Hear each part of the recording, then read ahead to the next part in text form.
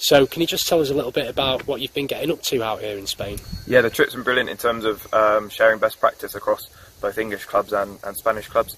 The first day we were fortunate to go watch a first team training session at Rayo Vallecano, and then that followed up with the following 2 days around sharing best practice with Spanish clubs such as Real Madrid, Barcelona, Sporting Gijón, a lot based around player care and player welfare and linking how to develop good people as well as good footballers. The key message around making sure that football education is all part of plan A rather than having a plan A and plan B, it's all part of one plan.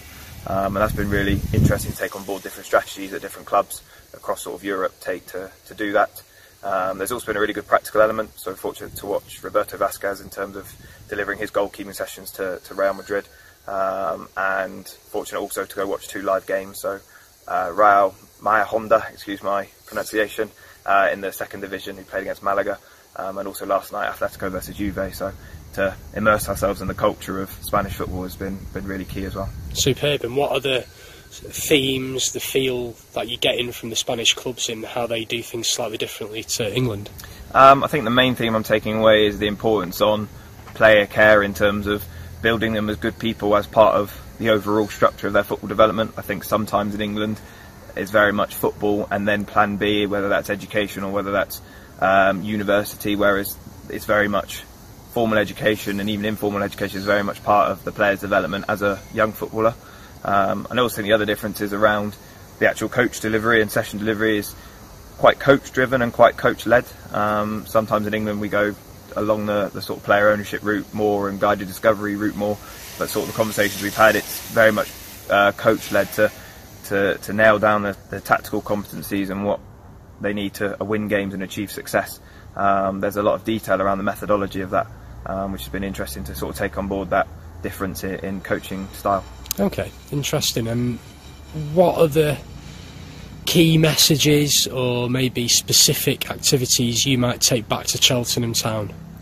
I think one of the key messages, especially in my role as 18s manager, is taking away the word of exit strategy. Rather than having an exit strategy, which is a pro contract or going abroad with LFE or university, I think all of that should be encompassed into one.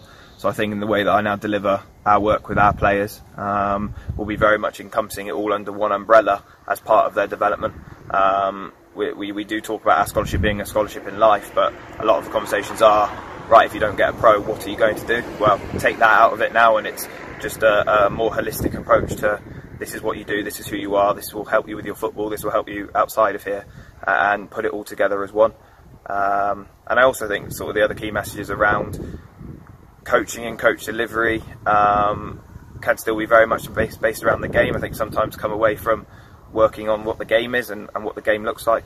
So those messages, especially from clubs like Real Madrid and Sporting Gijón, where everything is about the game and about preparing players for the game, I think those are key messages to take back as well.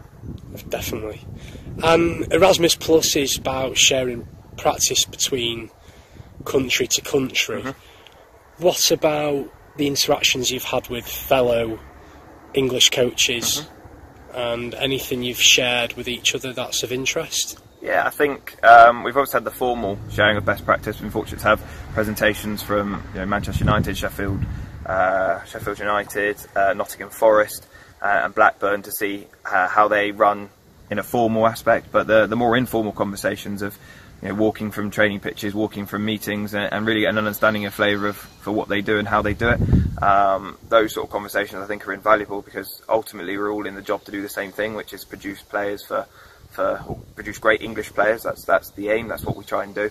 So to share those ideas of where each club are at and how each club do different things, I think that's invaluable, because without that sharing of best practice, no one can really develop or get better. And if we're asking our players to develop and get better, we as coaches have also got to invest time in ourselves to do that as well. That's a great point. And then finally, what's the best thing that's happened so far?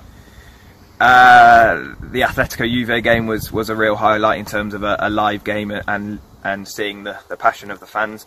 That, in terms of the more formal aspect though, definitely the sharing best practice event, sitting down for the couple of days with presentations and workshops and Q&A with Spanish coaches, English coaches, that real sharing of information and detailed information.